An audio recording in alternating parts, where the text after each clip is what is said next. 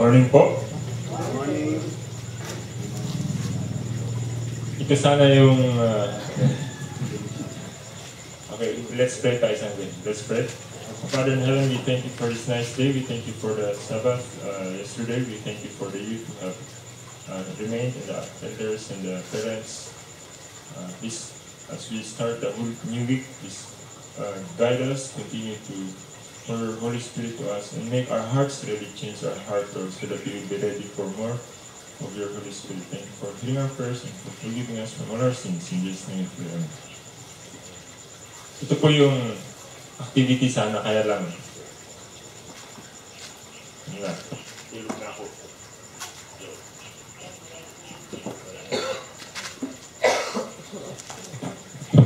Pati yung mic.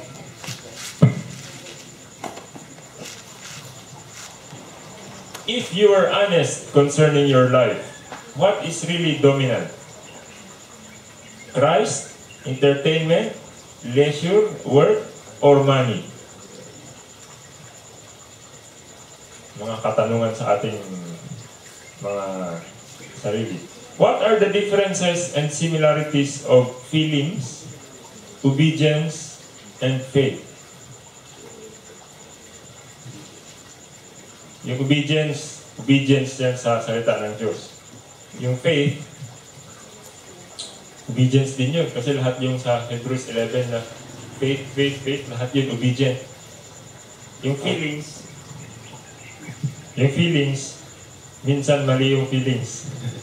Pero kung yung feelings ay naaayon, di makakatulong. Pero minsan yung feelings, mali. Kaya ang pinakamahalaga ay kung ano yung nakasulat.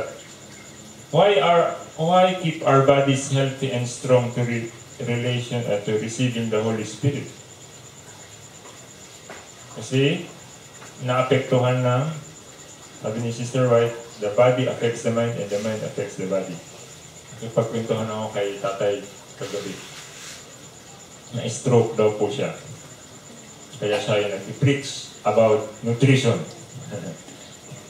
Ganun talaga pag tayo'y pinalo na ng Diyos ng health. Nagiging seryoso na tayo. Parang si Sister White, naging seryoso daw siya yata after mamatay si James White. Yung mga kaibigan kong nagkakasakit, kung ano yung tinitingnan, sabi ko, na hindi na ako makakain ng ganito. Ako, hindi pa ako nagkakasakit, hindi na rin ako kumakain. Ba't pakihintayin? Di ba? Pwede namang iwasan. Why keep our bodies healthy and strong? Because we are the temple of the Holy Spirit. Our body is the temple. Which of the 7 conditions of the Holy Spirit for filling your life do you focus on the most? 7 conditions. Ang dami pala ng kahapon. What are some of the secondary concerns or minor matters that have affected your relationship with Jesus? Paperwork. Minsan dahil paper. Daming trabaho, hindi na rin nagagawa yung talagang totoong trabaho. Do you have problems with pride, self-sufficiency, or unconfessed sins, which hold back your ability to share Jesus with others? All of the above. Why are we reluctant to repent and ask forgiveness? Minsan, hindi pa talaga tayo kumbinsido na or handa na iwanan ang kasalanan. What is a good approach to take when something negatively is expressed? Ano ba may nagsabi? Oh, si ganito yan. Tayo ba ay maniniwala agad? Diba? Hindi tayo maniniwala agad. Kasi ang mga judge, hindi yan agad naniniwala pag sinabi mo, pinatay niya si ganito. Kailangan i-consider niya yung hindi at saka yung oo. At least 2 sides. Totoo ba o hindi ba totoo? So pareho niyang papakinggan yung dalawang abogado, yung positive at saka yung negative. Sabi naman sa Bible, pag may do not receive an accusation, especially to an elder, except that there be 2 witnesses, di ba? At least may dalawang nagsasabi ng ganun. So when we hear something negative, hindi tayo agad naniwala, pero we can observe. And we should be sure we are redemptive, di ba? Redemptive. Kasi hindi naman natin gusto mapunta sa impyerno yung tao, kundi may tama ang narinig ang mga, lalo minsan kasi nagagantihan yung tao. What are some steps in overcoming activities that draw us away from Jesus? Yung mga entertainment, ganun, yung mga hindi pumapasa sa Philippians 4:8. Anong steps? Siguro papalitan natin ng mas maganda. Di ba? Ng mas magagandang activity. Okay. Ngayong umaga po, ang topic natin ay assurance of success. Bakit? Dahil sa Revival and Reformation, we read the Bible, we know God's character, we see God's character and God's love for us in the Bible. And nagsisisi tayo because the sin becomes apparent na iintindihan natin ang ating kasalanan. And that is the word of the Holy Spirit, because the Holy Spirit Jesus Christ draws us to Jesus, and the Holy Spirit convicts the world of sin. And the law converts the soul, converting the soul. Ang natural na lumalabas pag nagkaroon ng revival and reformation ay evangelism. Mayroong activities pagka na-revive and hindi ka tayo na-revive para lang sa ating sarili. We are revived and reformed for service. Sabi dun sa Sabbath School lesson ng Friday ng several weeks ago, the greatest joy is in service, is in witnessing, is in the greatest education is in gospel work. So, ngayon naiintindihan na natin kung bakit masaya tayo sa gawain. Kasi nandun talaga ang pinakamagandang sa gawain. Okay. Ngayon, konti pang guidelines sa gawain para talagang magawa natin ng mahusay ang gawain ng ating Panginoon. Qualifications for Christian service. Okay, number 1, efficiency. Bakit efficiency? Dahil bawal ang walang listahan. Hello. Listlessness. Pag wala kayong listahan ng gagawin sa buhay, hindi maganda. So, dapat may plano at efficiency. Ang maganda yan, the Holy Spirit makes us efficient. Pinapatalino tayo ng Holy Spirit. The Bible says, whoever lacks wisdom, let him ask. Ano pa? Cultured speech. Yan. Ibig sabihin, hindi lang yung pagsasalita natin, pag ni-reform tayo ng Diyos, it will become good, kind, courteous, correct language, pleasant tones. Okay. Ano pa? Mental culture. Kailangan ng katalinuhan ang revival and reformation. Ang maganda dyan, sabi sa Psalm 119:99, I have become better than all my teachers, for thy testimonies are my meditation. Pag pinag-meditatean natin ang Biblia, natatalo natin yung ating mga teacher. So, ang sabi pa ni Sister White, the best for mental culture is the study of the Word. Kaya, pag-aralan natin ang Bible para magkaroon tayo ng mental culture. Ano pa? Christian dignity and politeness. Yan. Mataas ang ating standard and we are polite, but we are not proud. Well-ordered life and godly conversation. Okay. Ano pa? Genuineness. Tayo ay seryoso. Hindi tayo fake na nag-acting lang or nagkukunwari lang pero totoo ang ating kagustuhan. Aggressiveness. Parang negative ito minsan ang ibig sabihin. Pero, yung ibig sabihin ito, God does not generally work miracles to advance His truth. Kahit na ang title nitong book ay Miracle Factor, ang grabe ang trabaho ng mga kasama natin sa satellite evangelism. Ibig sabihin, walang tatamad-tamad. Hindi ka hahanginin hanggang sa langit. Or maaanod papunta sa langit. Merong ginagawa. Meron tayong kasipagan sa gawain. Determination. Those in the service of God must show animation and determination in the winning of souls. Bakit? Dahil nangangamatay na sila. Perish unless we as God's. There are those who will perish. Maraming mamamatay dahil tatamad-tamad tayo sa gawain. Kaya kailangan nating hindi ma-discourage. Kasi kahit na mahirap, buhay yan ng ibang mga tao. Zeal. A zeal that will manifest by doing something. Hindi lang yung salita ng salita. No more could a soul who possessed Christ be hindered from confessing Him. Pag naintindihan natin ang pagmamahal ng Diyos, hindi tayo pwedeng pigilan. Hindi tayo mapipigilan na sabihin ang katotohanan. Parang waterfalls. Hindi mapigilan na pababa ang anod ng tubig. Kailangan din ng patience. To a worker with Jesus Christ, you should have all patience for those whom you labor. Kahit ang tagal-tagal nilang maniwala, patient. Kasi patient din ang Diyos sa atin. And tact. Ayan. Ito po ay hindi madali. Ang ibig sabihin ng tact, alam mong sabihin yung mahihirap na bagay sa mabuting paraan na hindi sila masasaktan. Yan. Ang sa Bible, may example ng tao na sabi ni Sister White, has perfect tact. Si Daniel. Kasi si Daniel, propeta siya. Di ba yung mga propeta sa Bible, karamihan sila pinagpupugutan ng ulo, pinaglalagari, pinagpapatay. Dahil sinasabi nila ang katotoo at nasasaktan yung mga hari at yung mga pariseo at sila pinapapatay kasama si Jesus.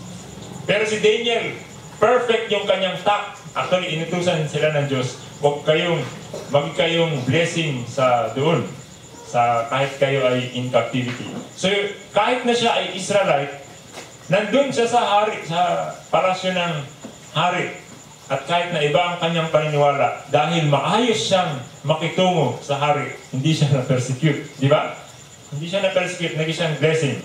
So, pwede natin gayahin yung tact. Pero, nasabi niya ang katotohanan ng maayos, kaya hindi siya na-persecute. Hindi rin siya na-persecute pala siya, natapon siya sa Daniel, sa lions din. Pero, dahil maayos siyang magsalita, kahit yung lion, ayaw siyang kainin. Vegetarian. Ganun po ba, pag vegetarian daw, ayaw kainin yung ng lion. Nahiya yung lion. Okay. Constancy. Hindi tayo pabugso-bugso lang, kundi talagang tuloy-tuloy ang trabaho. Si Jesus Christ, He was an untiring worker. Hindi siya nagbibilang ng time in, time out na hours.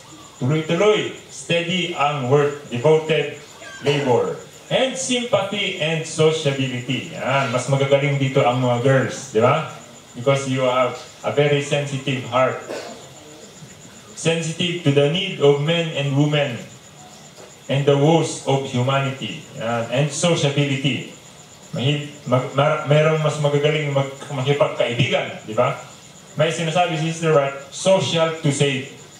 Nakikipaghalubilo tayo sa mga tao upang madala natin sila sa kaligtasan. Hindi upang tayo ang maging worldly. Sympathy and sociability. And simplicity. Yan, mabuti na lang may simplicity. Hindi mo kailangan ng napakaraming dekorasyon. Kundi, simple lang. Like the disciples. Ang example, maintaining simplicity. Less ostentation and show, the greater would be their influence for good. Maraming nagtatry. Gawa tayo ng elite ministry. Gawan tayo ng mga laking projector, mahal na place, at saka magandang mga ilaw. Tapos wala naman ang mababinyagan. Alam niyo mo bakit? Kasi yung mga mayayaman, yung mga sinasabing elite, yung napakayayaman, silang may-ari ng bangko, silang may-ari ng hindi na nila kailangan magtrabaho. Hindi sila na-i-impress pag nagpapa-impress tayo. Kasi yun na yung buhay nila eh. Sa bahay nila, ginto. O, sila may-ari nito, sila may-ari nito. Pag nagpapa-impress tayo ng pabunggahan, hindi sila na-impress. Sabi, ano ba naman ito? Hindi yan ang hinahanap nila. Hindi yung kagandahan, yung pabunggahan ang hinahanap nila. Na, ang sabi sa book na Evangelism, ang hinahanap ng mga elite ay yung simpleng mga buhay. Dito sila na-impress. Bakit itong mga tao? Walang sasakyan, walang mga bahay, ang hihirap pag pumunta sa bahay, parang squatter. Pero ang sasaya nila, anong meron sila na wala kami? Kasi sila, ang dami na nilang sasakyan, dami na nilang building, dami na nilang bahay, kung saan-saan na subdivision.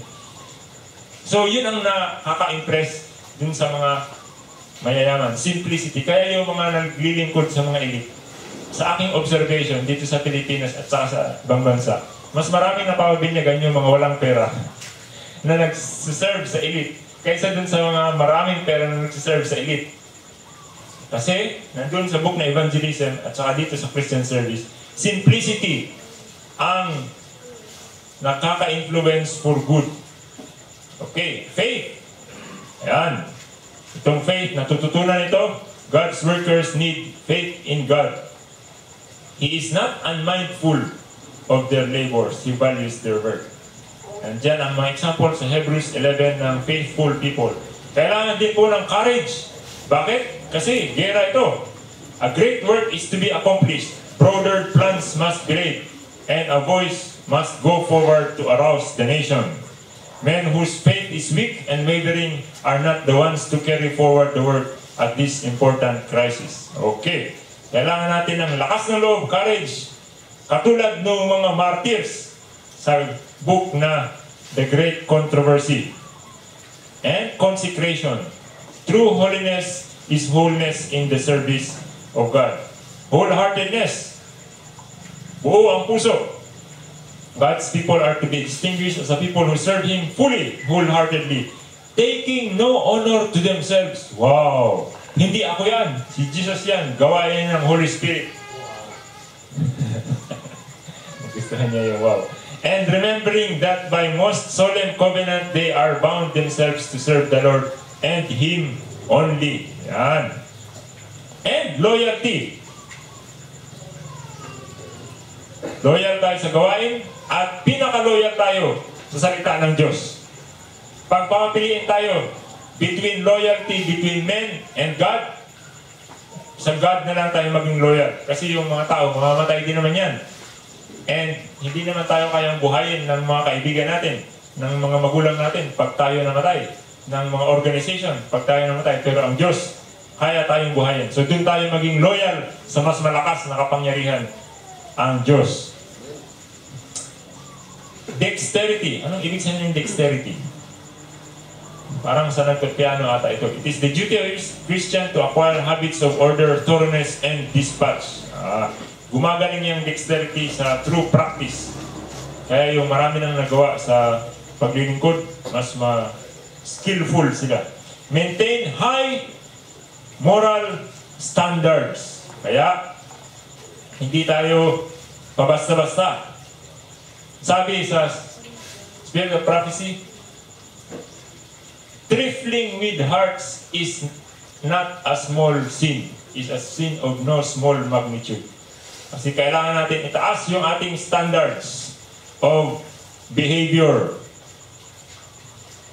Ano pa? Prudence and forethought.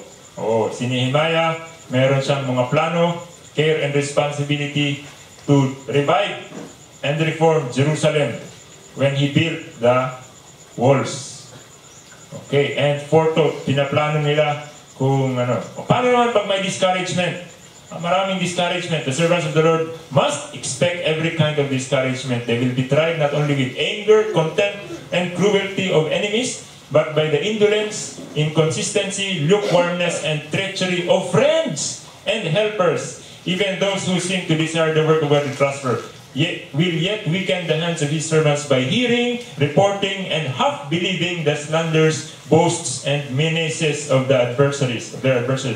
Amid great discouragement, Nehemiah made God his trust, and here is our defense. So trust in God when there are many discouragements. A remembrance of what the Lord has done for us in the past will prove in support in every danger. He that spared not his own son, but delivered him for us all, how shall he not with him also freely give us all things? If God be with us, who can be against us? Wow, very nice. Gentleness. A spirit that is kept gentle under provocation. Kahit na inaatake na tayo, tayo pa rin ay maging gentle. Will speak more effectively in favor of the truth than with any argument, however forcibly. Impartiality, fair, and honesty, faithfulness, industry, unselfishness, and do not worry. The Bible says, do not worry. Bear the divine credentials, and every minute has something to do. Brave and true, shepherdly care, and humility. Ano pang mga temperate? Yan. Health yan, temperance. Yung mga bawal, wag. Yung mga mabuti, temperate. Rest and reflection. Kailangan din natin minsan kaya tayo nag-retreat para magpahinga.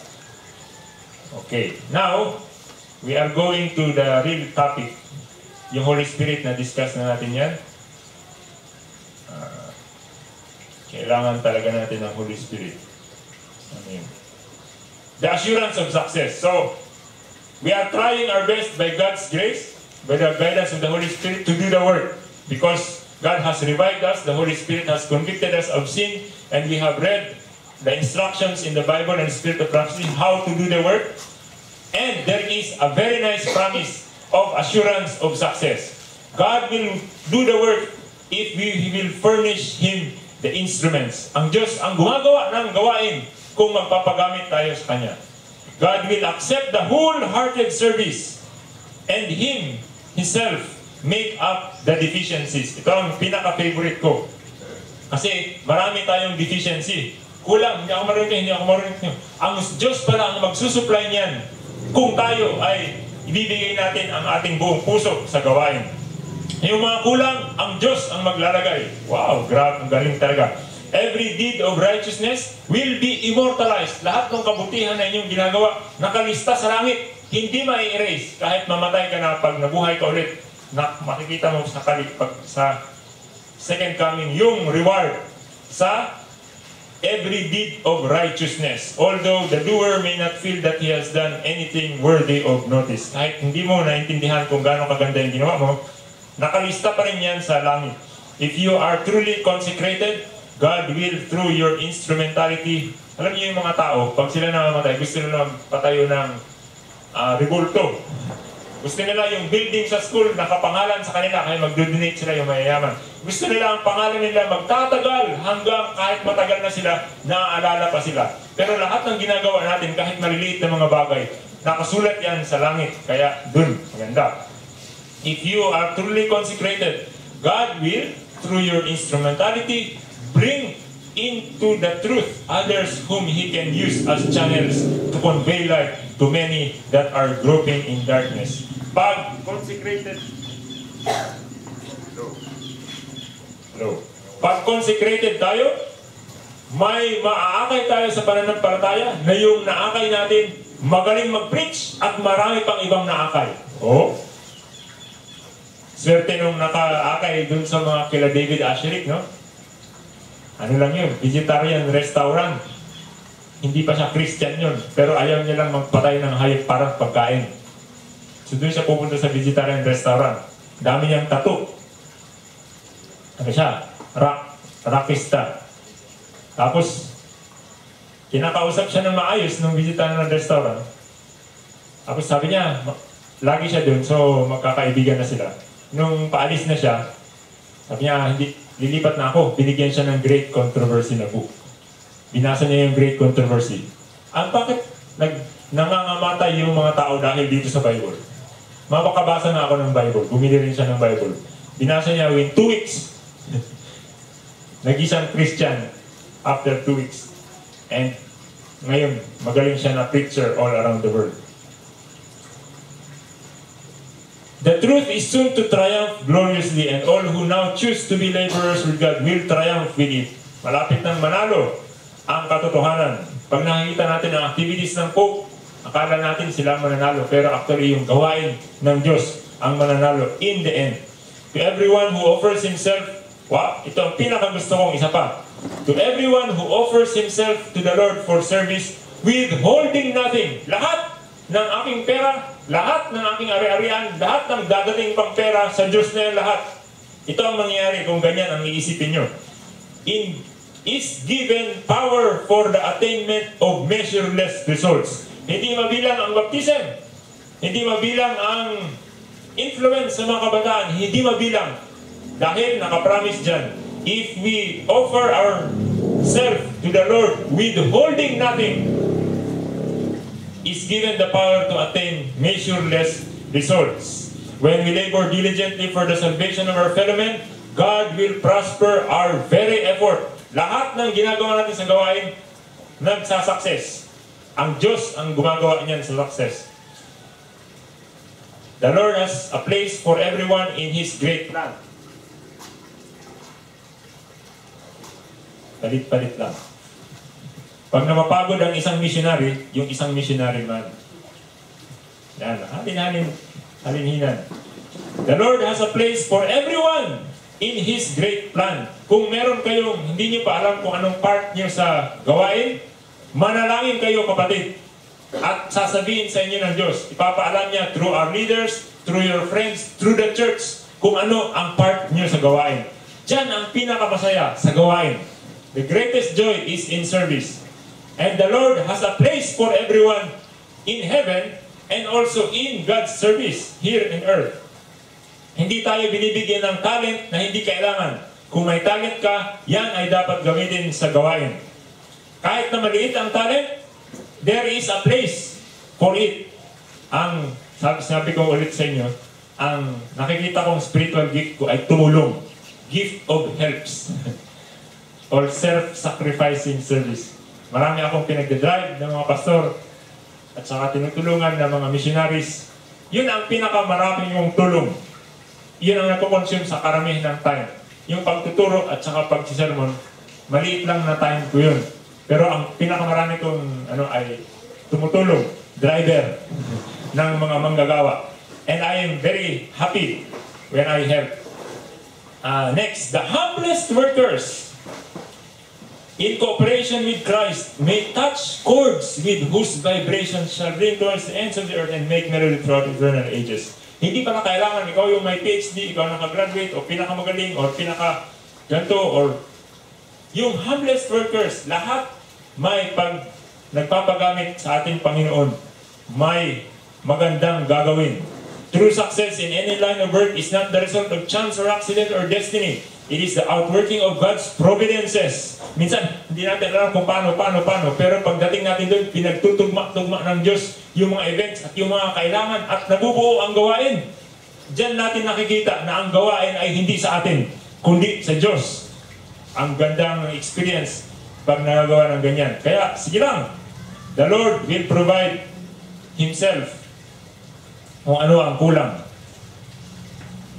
It is the outworking of God's providences, the reward of faith and discretion, virtue and perseverance, fine mental qualities, and high moral tone are not the result of accident.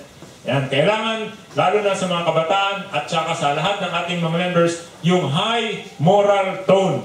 Hindi tayo nagdi-joke-joke, yung mga babae at saka mga lalaki nagdi-joke-joke, kundi meron tayong high moral. Itaas natin yung standard. Hindi tayo katulad ng mga tao na napapanood natin sa TV. Hello? Okay. God gives opportunities. Success depends upon the use made of them.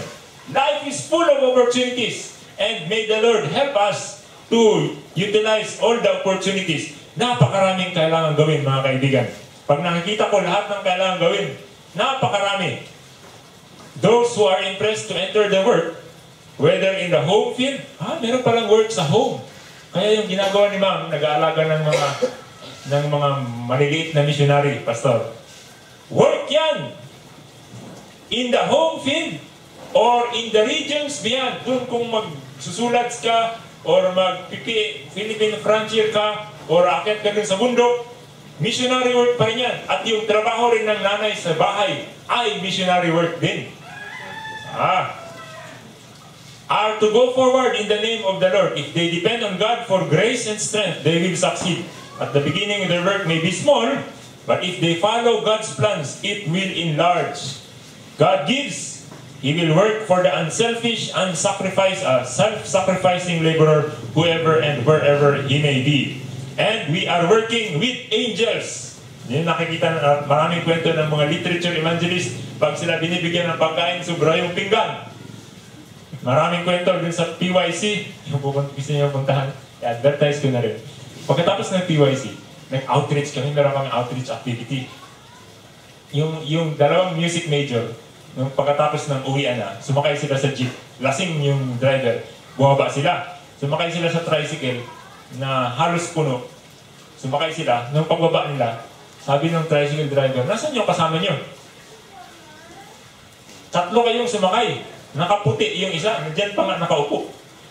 Tapos bakit dalawa na kayong bumaba? So, nag-share sila. Binigyan nila ng mga trucks. Tapos pinag-pray nila yung tricycle driver. Pagsakay nila sa jeep, mandun yung ibang nag-attend din ng PYC. Sumakay sila, so magkaharap sila. May bakante pang isa. May gustong sumakay, sabi ng driver, puno na! Pero may bakante pang isa. Hindi nila na-realize hanggang doon, di ba may bakante pang isa? Bakit sabi ng driver puno na? So, merong cooperation of heavenly agencies because God is, ang tawag dyan? God is comforting the workers. Minsan pinagdadrive ko yung mga speaker ng PYC papunta sa airport. Ako po ay antok na antok kasi pag nagka-camera kayo, kayo dapat mauna doon. Kayo dapat din ang huli. Tapos, 12 yun. Kinakamera namin. 12 yung extension, 12 yung tripod, 12 yung camera na hiniram. Tapos, pagkatapos ng gabi, i-save mo yung lahat ng SD card sa computer. Halos alas 12 na ang mga katulog. Tapos, pagka mga alas 2 pa ng umaga, tatawagan ko pa ng mga speaker pati sa airport. So, pauwi na ako ng mga alas 3 o alas 4 ng umaga. Antok na ako, natulog ako ng 45 minutes dun sa gasolinahan. At nung labas ko ng Santa Rosa exit, 5 minutes pa lang ako nag-drive, antok na agad ako. Pagdating ko sabi ko, may traffic light dyan sa may Bel Air. Paakyat sa AUP. Alam ko yung traffic light, 40 seconds, 40 seconds, 40 seconds, 40 seconds. Makakatulog ako dun kasi 3 minutes yun eh. Tulog ako. Pagka umaandar na yung mga sakyan, andar na ulit. Sabi buti na lang, may isa pang traffic light dun. Problema, pagdating ko sa traffic light dun sa may green field, ako yung nasa unahan. Kailangan ako yung maunang umandar. So nanalangin ako, Lord, pakigising ako pag green. So tulog ako. May narinig akong boses sa mga kapatid, Will! Gumising ako, green! Andar ako. Siyempre, minsan pag nagigising tayo, hindi natin alam, ba't na ako nag-drive dito? So tumawid na ako. Sabi ko, parang may narinig akong boses. Nasaan ba ako? Galing ako sa airport, may kasama ba ako? Wala akong kasama. Papunta ako sa AUP. Tingnan ko yung mirror. Mag-isa lang ako dito. May narinig akong boses na Will. Sa langit. May CCTV sa langit. Lahat natin ma-review. Di ba? May CCTV sa langit eh. Lahat ma-review. Sa langit na lang. Pupurunahan nyo. Basta punta ako sa AUP. Tapos,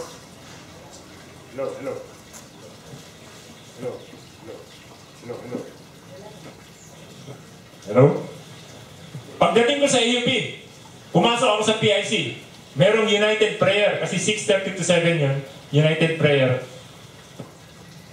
Lagi naman kami nag-United Prayer. Talagang pagod na itong mga microphone natin. So, umalis na lang ako. Pero ang daming tao. Siguro mga 300, nag-United Prayer, nakaluhod lahat at nakaupo dun sa stage. Umuwi na ako kasi maligo pa ako at kakain.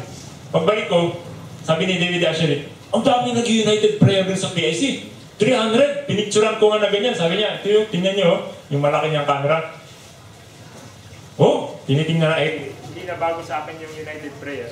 Kaya, pinangabayaan ko lang. Pero naalala ko paglabas ko, yung oras, kinabukasan, yung oras na nag-United Prayer sila, Yun din yung oras na may narinig ako dun sa traffic light na boses na gumising sa akin. Oh, naalala ko yung sa Acts. Pag ang mga servant ng Diyos ay nagpipray, mas malapit ang Diyos sa mga gumagawa. Siguro, pati din sa mga antukin na driver. Ginigising ng Diyos ang mga antukin na driver. Pag maraming nagpipray na mga kaibigan mo, kaya yun, sa mga experiences, pag kumakanta tayo ng He lives. Ang sarap ng kanta ko kasi may narinig akong boses. Pero malaman natin sa langit kung ano yung boses, kung sinong angel ba yun o ano. Cooperation with heavenly agencies. As the will of man cooperates with the will of God, it becomes omnipotent. Walang limit ang power. Omnipotent. So pag gusto natin maging napakalakas, kung anong gusto ng Diyos ipagawa sa atin, yun ang gawin natin. Because we are doing it in the power of God. As the will of man cooperates with the will of God, it becomes omnipotent. Whatever is to be done at His command may be accomplished in His strength. Wow! All His biddings are enablings. Lahat ng inuutos ng Diyos, may kasamang kapangyarihan yan na kung paano gagawin ang utos ng Diyos. In working with for perishing souls, you have the companionship of angels. Thousands upon thousands and 10,000 times 10,000 angels are waiting to cooperate with members of our churches in doing gospel work. Grabe. Oh, dami yan. And there should be no thought of failure. Kasi nga, success yan eh. Actually, kahit hindi natin makita ang success ng trabaho natin in our lifetime, kahit pag tayo nagpahinga na sa libingan, yung ginawa natin, sigurado pa rin yan magsasucess. Makikita lang natin ang result. Later, yung iba result, makikita natin sa second coming. But, sigurado ang gawain ng Diyos, walang papalpak. Workers in Christ are never to think, much less to speak of failure in their work. Kahit si Jesus Christ, kunti lang ang kanyang bininyagan at pinabinyagan sa mga disciples. Pero pag alis niya, yung mga pinagsisermonan niya, biglang nagpabinyag ng marami. Kaya nakaka 3,000 sila in one day. As we place ourselves in His hands to be channels of light, our means for doing good will never be exhausted. Grabe, ang ate daw pera sa pag-evangelism ay hindi daw mauubos. Ang nakasabi dito, when we place ourselves in His hands, our means for doing good will never be exhausted. Paano kaya yun? Pero nakasulat yan eh. We may draw upon His fullness dahil ang ating Heavenly Father owns the whole world and the whole universe. When we give ourselves wholly to God in our work and we follow His directions, He makes Himself responsible for its accomplishment. O nga naman, hindi natin kaya gawin lahat. So yung hindi natin kaya gawin, hindi naman tayo sisingilin doon. Pero yung kaya natin gawin, let's just do. Because God is responsible for the accomplishment of His work. We should not think of failure. Ito, paano yung success? How do we become more successful in God's work? When God opens the way for the accomplishment of a certain work, He gives assurance of success. And chosen instrumentality will do all in His power about His promised result in proportion to enthusiasm and perseverance with which the work is carried forward will be the success given. So parang ano yan? May dalawang factor. Enthusiasm saka perseverance. Mas mataas ang enthusiasm, mas mataas ang perseverance, mas mataas ang success in the work. According dito sa sentence na to, in proportion to enthusiasm. So, enthusiastic, ang ibig sabihin ng enthus. Sabi daw ng isang pastor, I feel with the power of God. So talagang malakas, we are enthusiastic and perseverance. Enthusiasm natin ay tuloy-tuloy will be the success. Ano yung ating motive for service? It is pure love. Hindi yung para marami akong makalista na papunta sa church, kundi pure love for souls.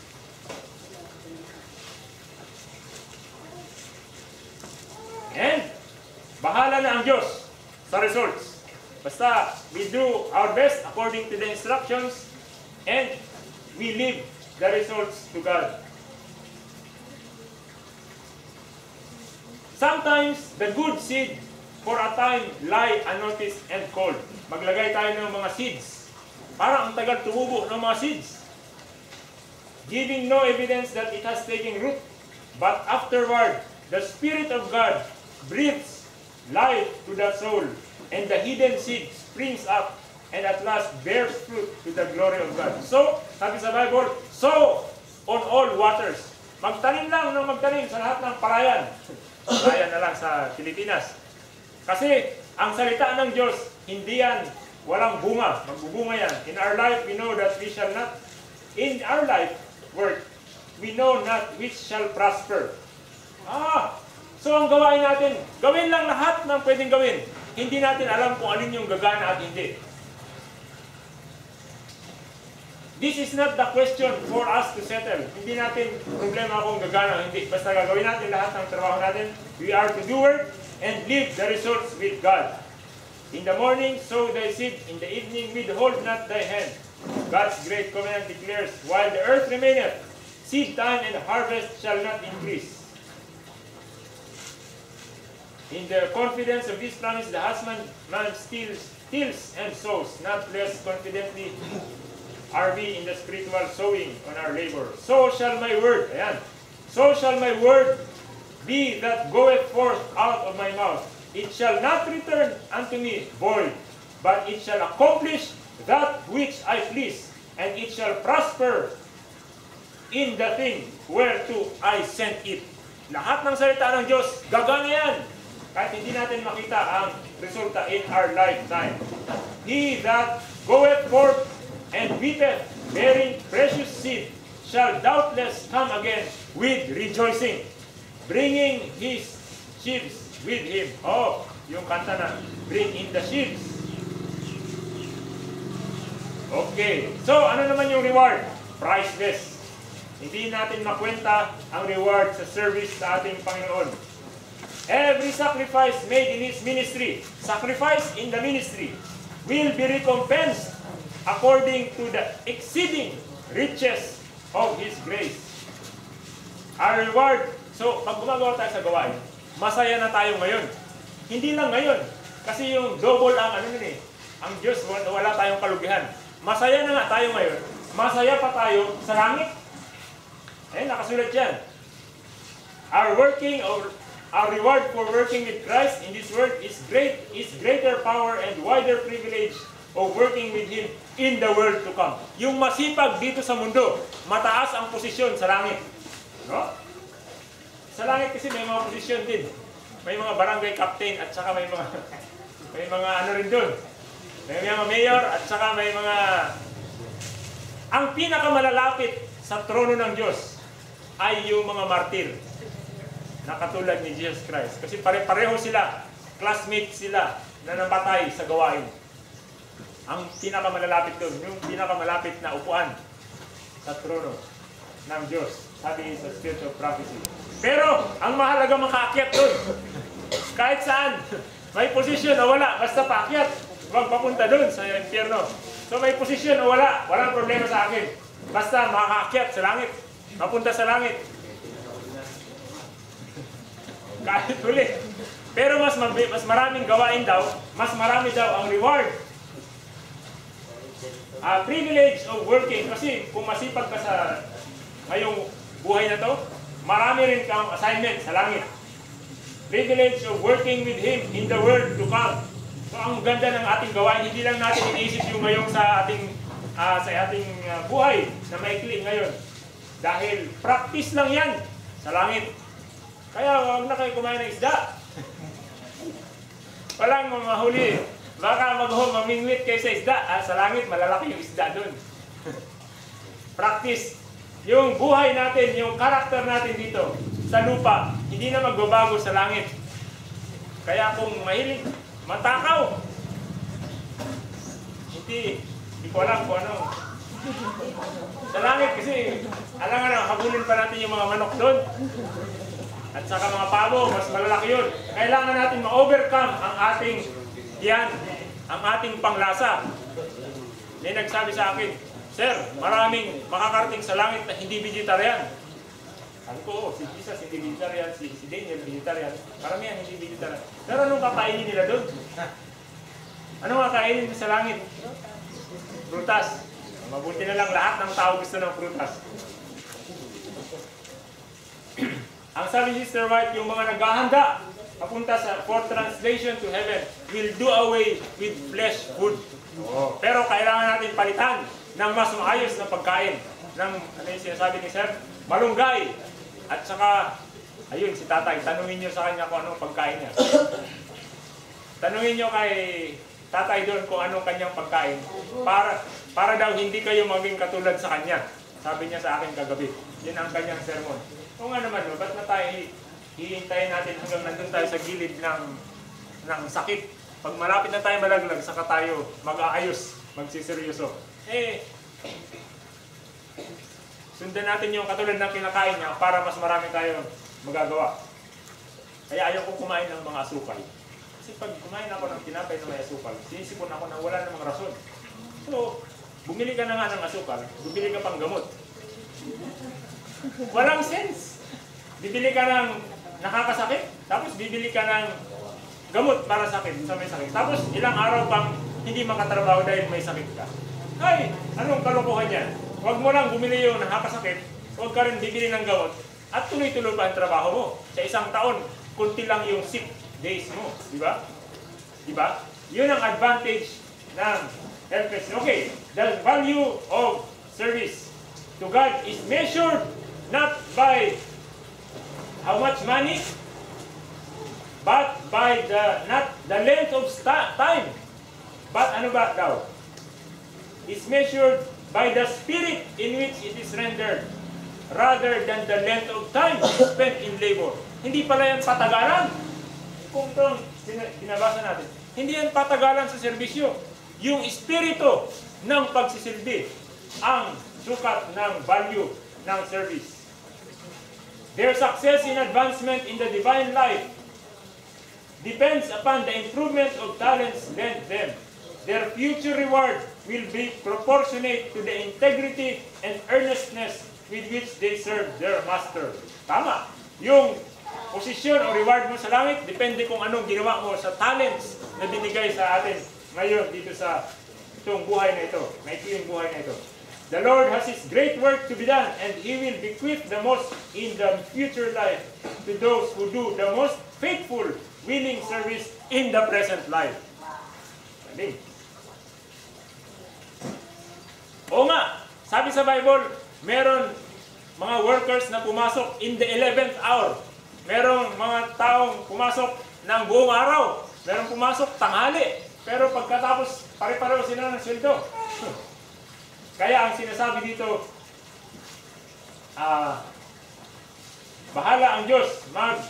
They knew that they had not earned such wages, and the kindness expressed in the countenance of their employer filled them with joy. Kaya nakita nila ang compensation. We are unworthy of all. Huwag tayong manihil sa Diyos. Dahil grace nga ito. Lord, wasaan yung reward ko? Mga kaibigan, marami tayong kasalanan. Actually, ang reward natin dapat sa impyerno. Pero dahil sa, ano na yung grace sa Tagalog? Biyaya ng Diyos. Libreng biyaya ng Diyos. Meron tayong opportunity na tumulong sa gawain. We deserve nothing. Talagang dun tayo dapat sa impyerno mapupunta dahil sa ating kasalanan. Pero this is a great opportunity to help. He works with a humble, trusting spirit. Thankful for the privilege of being a co-worker with Christ. Co-worker. Ibig sabihin, si Jesus Christ yung worker. Kasama natin si Jesus Christ na magtrabaho. And merong sure reward. To everyone, his work according to his ability. We'll never let the faithful performance of duty go unrewarded. Minsan dito sa lupa, nagtatrabaho tayo tapos iba yung kumukuha ng reward. O kaya hindi na reward tayo dahil walang pang reward yung gusto mag-reward sa atin. Pero ang Diyos, walang trabaho tayong ginagawa na hindi ma-reward. Dahil maraming resources ang Diyos at ang listahan ng Diyos hindi nabubura at hindi nagkakamali ang accounting ng Diyos sa langit. Every act of loyalty and faith will be crowned with special tokens of God's favor and approbation. To every worker is given the promise, he that goeth forth in weeping, bearing precious seed, shall doubtless come again with rejoicing, bringing his sheaves with him. Yan. May crown sa langit. They will wear the crown of sacrifice. Daming promises. Ano to? A just reward. Ang Diyos talaga, pag we-serve God, hindi tayo nalulugi. The Lord is hindi mangdadaya ang Diyos. Mas marami siyang binibigay na pagpapala kaysa kung ano yung dinideserve natin. Actually, wala tayong ma-deserve because of our sins. Pero ang Diyos is very gracious. He is merciful and tender-hearted.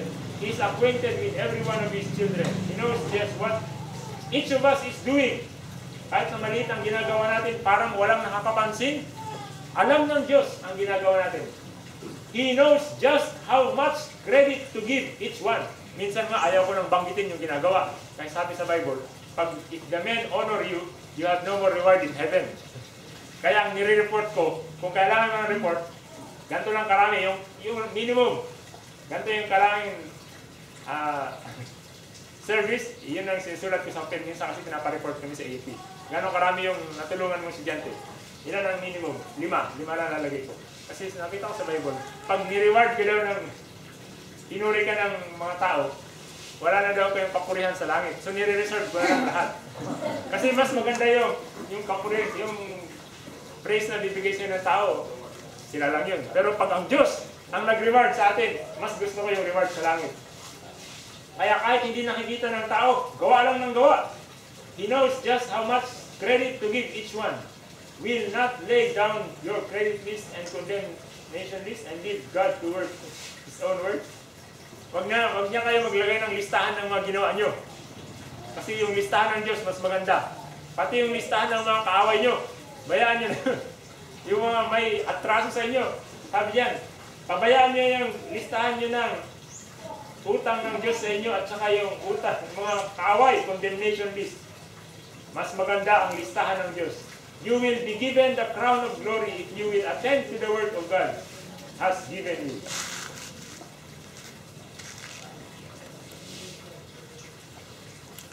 So ano yung pa yung mga future reward. Pero meron pa rin present reward. Yung ngayong buhay. Ano? Number 1. Ano po? Happiness. Pag nasa gawain tayo ay masaya. Kaya sabi ko kay tatay kahapon, yung mga nag-voice of you, pag bumabalik sa AUP, maliliwanag ang mukha. Masasaya sila. Kasi meron silang experience sa gawain. Nakikita ko, kumikinang ang kanilang mga mata. At ang mga smile nilang, marami silang kwento. Pero yung mga hindi nag-enjoy ng voice of youth, wala lang. Patay sila. Ang mga mukha nila, kumain lang sila ng marami sa kanilang bahay at natulog ng marami at saka bumalik. Ganun lang. Pero yung mga gumawa sa gawain, ang liwanag ng kanilang mga mukha. There is happiness. Number 2. There are blessings. Every effort made for Christ will react in a blessing upon ourselves. Spiritual blessing. Every duty performed, every exercise made in the name of Jesus brings an exceeding great reward. In the very act of duty, God speaks and gives His blessing.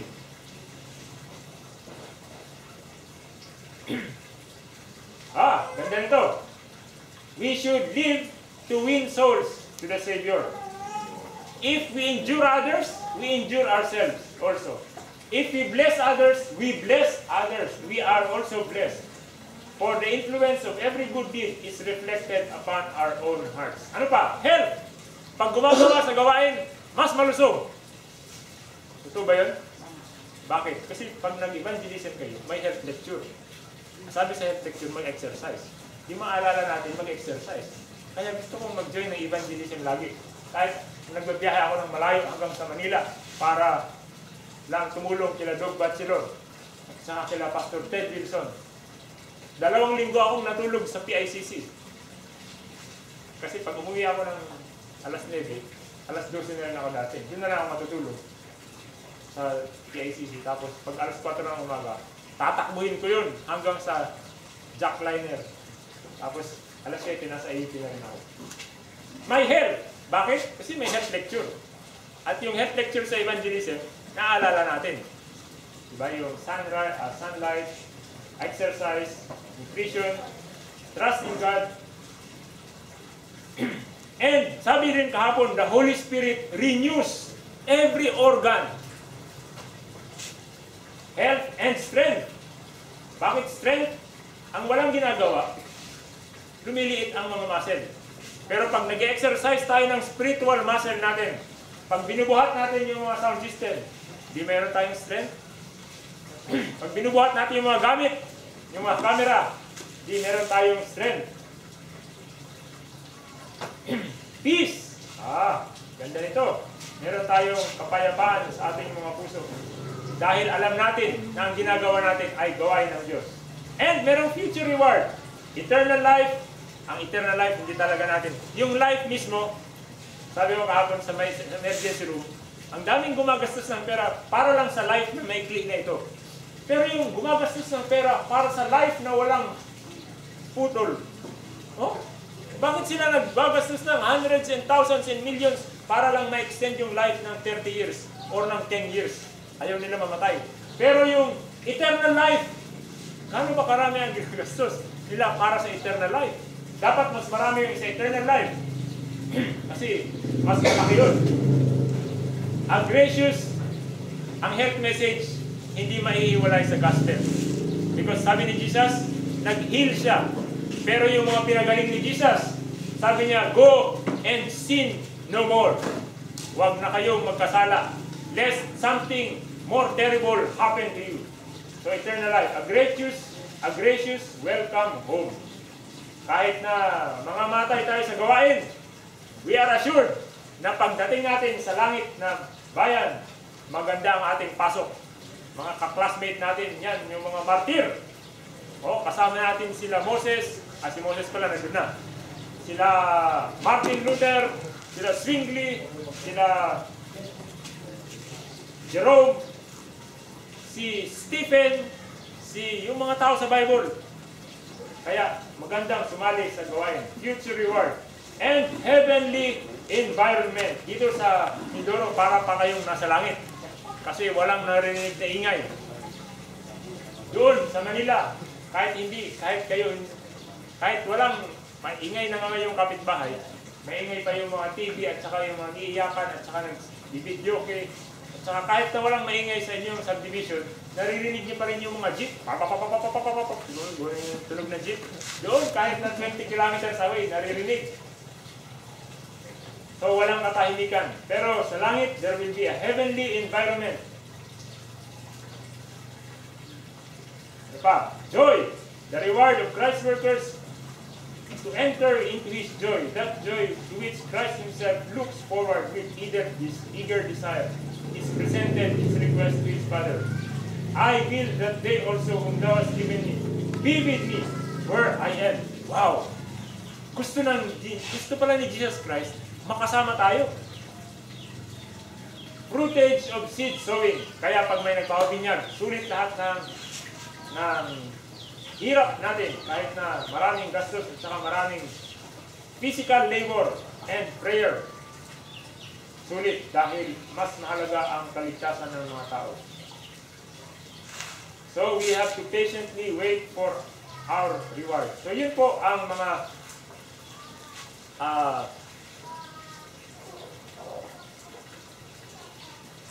andito yun.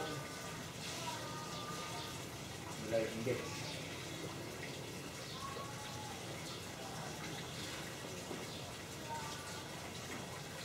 Ayan po, nakita natin yung assurance of success. Ito ang isa sa mga favorite books ko na Sister White. Qualifications of Christian service so that we will become more efficient. Of course, the Holy Spirit is very much needed. And there is assurance of success. Walang kapalpakan ang gawain. and the rewards of service. So, yan po ang encouragement ng Spirit of Prophecy sa atin sa service. So, i-review ko lang po yung buong Revival and Reformation. We need the Bible. The basis of all, the foundation of all Revival and Reformation is the Word of God, the law of God. The law of the Lord converts people, the soul, and by the help of the Holy Spirit, the Spirit convicts us of all sin. We have to be humble, because when we are not humble, hindi tayo aamin sa ating kasalanan. At God cannot help us. And Revival and Reformation changes our attitude, changes our lifestyle, changes our music, our video, our food, our thoughts, our social relationships. They become more pure, everything, and real result in evangelism, in doing God's work, in evangelism, in doing outreach, in doing service for God, like yung nangyari sa Acts, and results in much reward in this life and in the future life. And the prophet assures us that everything we do in his service has the assurance of success. Yun po. And may the Lord bless you in your work in God's vineyard.